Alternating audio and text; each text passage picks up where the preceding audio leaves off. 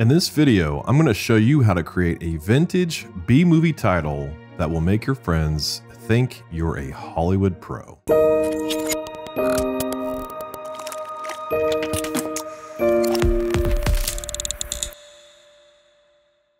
Hi there, my name is Cameron with Motion Science. This is the first video in a series of videos where I'm going to teach you how to create an eye-catching, attention-grabbing sci-fi B-movie title. With a little bit of creativity and some simple tips, you'll be able to come up with a title that will make people excited to see your film. So let's get started. In this first part of the series, I'm going to create an asteroid field. And you're welcome to follow along with this lesson on Cinema 4D, or you can find your own image from a simple Google search. Like I did here, I searched out Asteroid Alpha, and all you need here is just a simple asteroid that you can take into Photoshop and cut out the alpha channel, and you'll be good to go. We're going to create our own asteroid though in this example. So what I have here is a sphere, and I've turned off Render Perfect, and I've also selected this option right here. I've created 24 segments and I have a radius of 100. Next thing we're going to do is apply a texture. I have applied a noise filter, and you can see here I set the color 1 to black, the color 2 to white. I changed the noise to blistered turbulence, octaves to 5. Next, I went into the bump channel, also added a noise texture, which you can see here how it's starting to look with that noise channel. Again, black and white, blistered turbulence, octaves 5, and I scaled down globally to 20%. And the last thing I did was I went into my displacement map here. I turned it on, and subpolygon displacement is not on by default, so it looks like this. But once I turn it on, it looks a lot more visually interesting like we see here. Now what I did was I applied a layer texture, and within that layer I have 3 layers of noise. And again, you can see I used blistered turbulence, 5 octaves, and I'll step back, go into my next layer, which is set to this noise here, and global scale was turned up to 100, and I'll step back again. And my last layer is also this texture. Global scale is set to 1000. And I played around with the seed on a couple of these just to get some different looks. I also reduced the opacity of these top 2 layers here to 10% and 20%.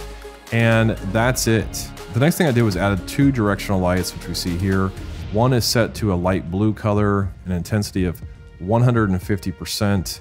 It's an infinite light with shadow map set to soft. This is my bottom light, which gives it a blue tint. The next one is an infinite light top light.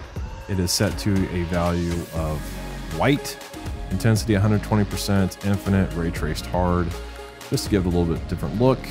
And the last light I turned on here is an omni light, and I'll go ahead and turn it on. It's set to a blue color as well, and the intensity is set down to about 30%, which we can see here. No shadow maps.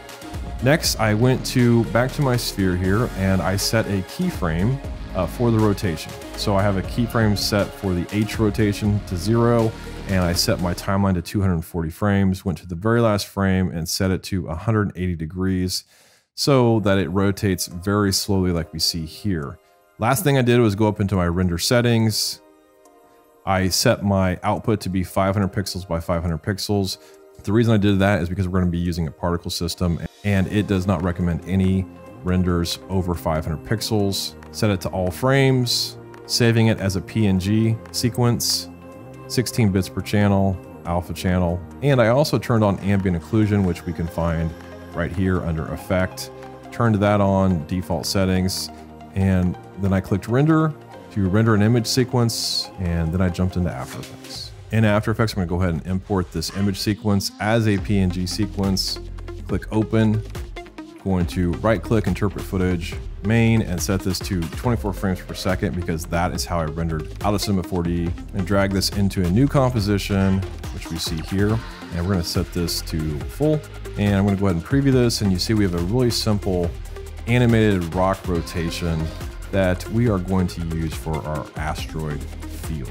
We're going to drag our pre-comp into our composition just like this. We're going to go ahead and turn it off, and we're going to lock that layer. Go to Layer, New, Solid, and we're going to call this Particles. And click OK. And to this layer, we are going to apply RG trap code particular. And once that's loaded up, we're going to move forward in our timeline here so we can see some particle systems. And we're going to go ahead and change our emitter to a box. And we're going to increase the size of our box here and actually open up our emitter size here and turn off XYZ link, make it XYZ individual. And we're going to make our X size pretty wide, probably around 2000. We're also going to make our Z really big so it encompasses our full composition, maybe something like that. And we're going to go down into our environment and turn on some wind here. And let's just see how this looks. Okay, next thing we need to do is we need to turn off our velocity. So we're going to turn it from 100 down to 0 so that those particles don't fly off everywhere. Next thing we're going to do here is we are going to set our particles per second to something like 100 and then do page down and turn this to 0. The reason we're doing this is because we don't want particles to keep appearing. So something like this.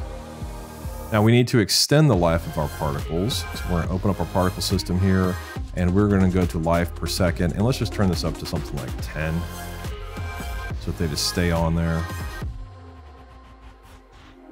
So that's looking pretty good. I think we need to increase the amount of particles per second at the beginning here. So maybe something like 500. Yeah, I like that a lot. Next thing we're going to do is we're going to change our particle type from sphere to sprite. And we're going to open up sprite controls and we're going to select our layer, which is our rotating rock, and go ahead and let that load in here. We're also going to change this from random loop to split clip loop. We'll try that one, see how it looks. Actually, let's go ahead and increase the size of our particles to something like 20. Let's just see how those look. Not too bad. I want something that's visually more interesting. So I want to go ahead and bring the particle system closer to the camera. And let's just try and increase the size of our emitter Z to bring them closer to us here. Something like that. And let's also decrease the size of emitter Y. So it's more of a narrow field kind of going past us there. Yeah, that's looking pretty cool. I still think we might need a few more that are closer to us. The reason I used an animated texture here is because we can see this asteroid rotating as it's pushing back. So it gives us more visual interest. Like I said, you can use an image in here and it's going to still look great. It's just that this is a little bit more visually interesting to look at. I'm going to increase the size a little bit more, maybe something like 30. I don't want them to be too big. That's too big. So maybe 25. And let's go ahead and see. Yeah, that's looking pretty good. Also, let's go ahead and add some size randomness. So we're going to turn up our randomness to 100. So they're all different sizes. And let's go and turn on rotation, orient to motion. Let's go ahead and turn that on. A lot of these settings are based on just trial and error. So I like to just kind of come in here and play around. Random rotation, I'm also going to turn that up to 100 so that they all are just rotated slightly differently. And this is looking pretty good. Now, I want to go ahead and back this layer up in here so I can preview the entire composition. And that's looking pretty good as well. One thing I want to do here is I would really love to start closer to this asteroid. So let's go ahead and add a new camera, layer, new camera.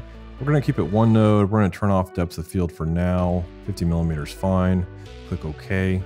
And with this, we're going to push in closer to our asteroid field here.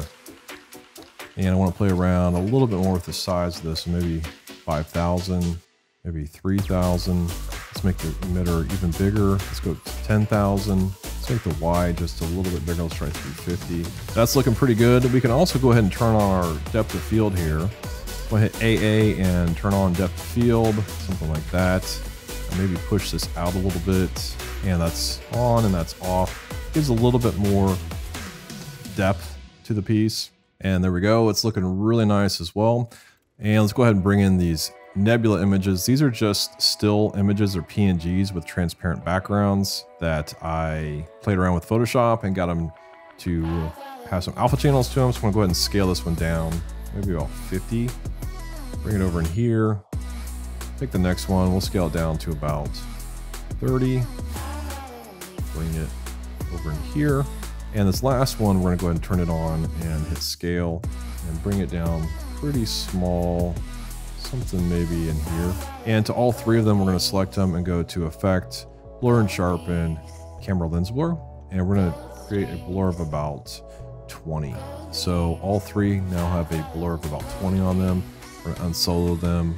And you can see it creates just some more depth back there in the background. And to wrap this video up, let's go ahead and increase the size back up of the asteroids to about 35.